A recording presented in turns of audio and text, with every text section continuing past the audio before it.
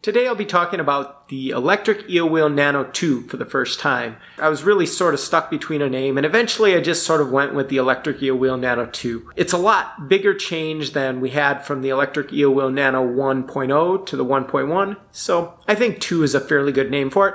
Let's start off with the motor. I've increased the size of the motor. This one will have more speed and more torque. A pretty frequent request on the Nano 1.1 was a better way to do the tension, which had this sliding elastic cord. Well, I've replaced that here with just a dial. So on this one, it works much more like the electric EEW 6, where you just turn this dial to get less or more tension. Also, you'll notice that the flyer no longer has the arm screwed into it. I've made the flyer a single piece on this design, and that's going to address the issue where the flyer arms weren't always perfectly straight before.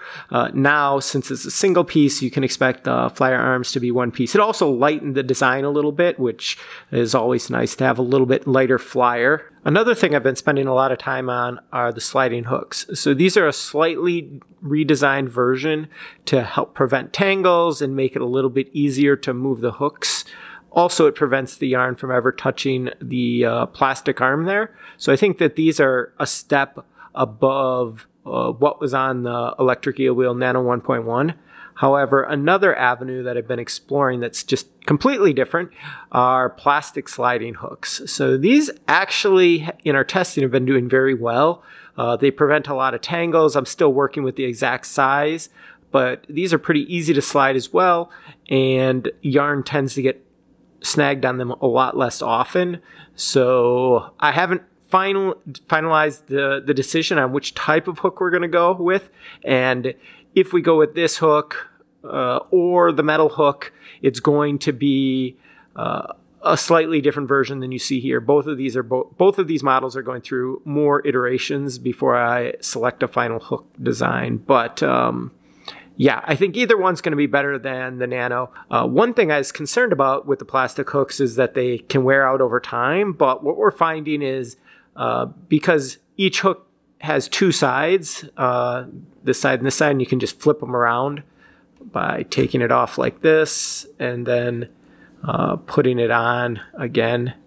You basically double the number of your hooks, and maybe I'd include 4 of them. They'd actually be a little bit cheaper to produce this kind of a hook than the metal hook, so I could probably include 6 of them, and you've actually got like 12 hooks then. And in my testing, they've shown very, very little wear, especially with the harder plastics that I'm going to be using for injection molding. It shouldn't be a problem with them wearing out. So I think we might be slightly leaning towards this kind of a design, but definitely give me any feedback if you've got it. And then a change that I pulled over from the electric EEW 6 is that the bobbins screw together like this so that they can no longer come apart. Sometimes people had issues with the Nano bobbins coming apart, so now I screw them together and they're not going to fall apart when they get full of yarn anymore. One big change I made to the power system is now I use a standard USB micro plug like this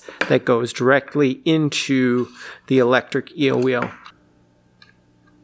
Just like that. So this means that if you have a USB micro cable that you use for your phone, it will be able to power the Nano. That said, I'm going to include a standard wall plug. This is similar to a phone charger. Actually, you could use this as a phone charger for a lot of different phones.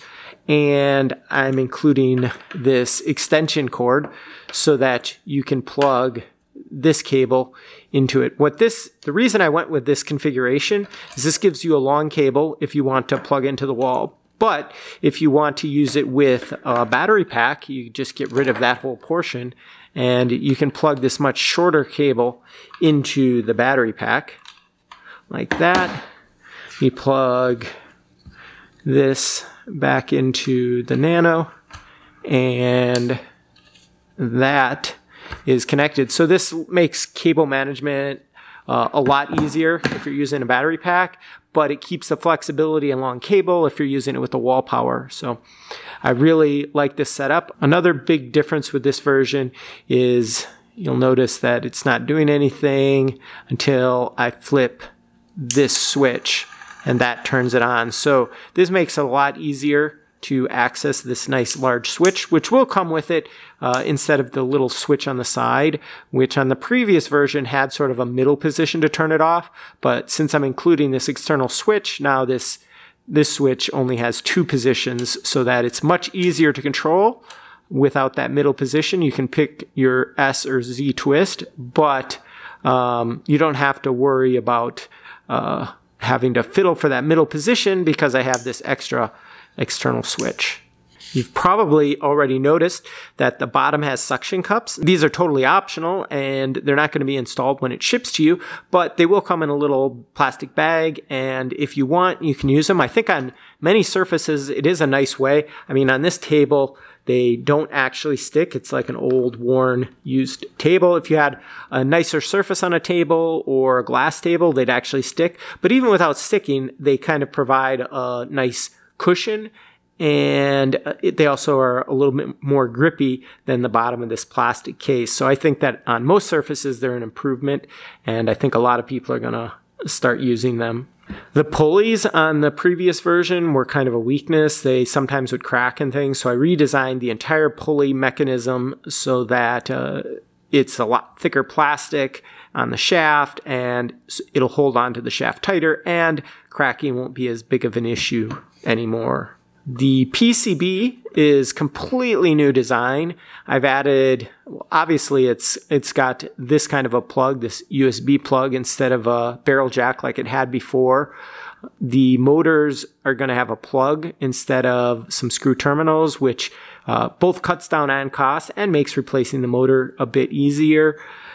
Also, on the other side of the circuit board that you can't see, the electronics have completely been reworked, and I think they're a lot more robust. There's things like thermal protection that I didn't have before. There were certain ways a motor could fail before that would destroy the circuit board.